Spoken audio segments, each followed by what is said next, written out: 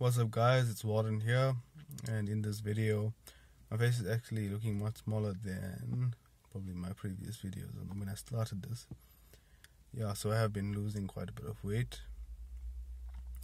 but that's not what I wanted to update you guys on. So on this video I wanted to speak about cardio, steady state cardio. That means like swimming or using the elliptical for a certain amount of time, low intensity versus HIIT, high intensity interval training. That's when you get your heartbeat, I think, to 80 to 95%, which is pretty intense.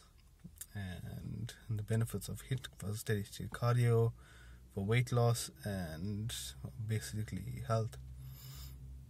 So I'm going to start off with steady state cardio.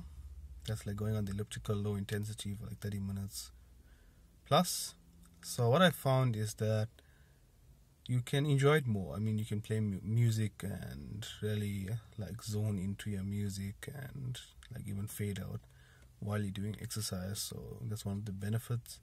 And also it can burn a lot of calories, depending if you're using the elliptical or whatever. And yeah, and generally, but the only problem is that sometimes if you really want to burn a lot of calories, it may take a long time for you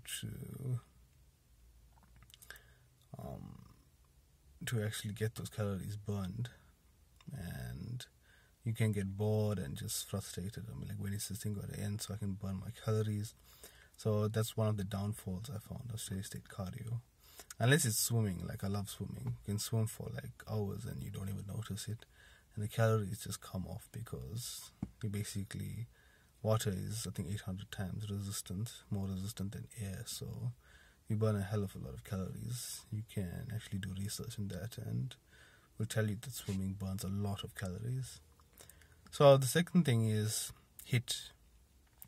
Now HIIT isn't for everyone, so if you're like very overweight, I don't encourage you to do HIIT because high intensity interval training is takes out a lot on you, and just doing sprints of maybe 30 seconds and a minute break, and just like 3 sprints would leave you out of breath and gasping for air. And I mean, you can listen to your music still and get into a pumped up state, but it really drains you in that short period of time. And if you're not used to it or you haven't done it, then the first few sessions will literally take out quite a lot from you. But once you actually get used to it, this is where the benefits come in, where you feel overall more stronger. I mean, walking upstairs, you don't even notice that you walked up those stairs because your respiratory system is so much more developed and you don't actually get tired that much. So it really develops your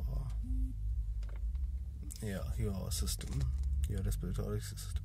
In terms of weight loss, you might not lose, you might not burn that much, depending on how much of HIIT you've done. But if you can do more than 20 minutes of HIIT, and you will really reap the benefits of it. But yeah guys, thanks for watching. I just wanted to update you guys on those two. Hit subscribe, like this video, and leave a comment. I'll see you guys in the next video.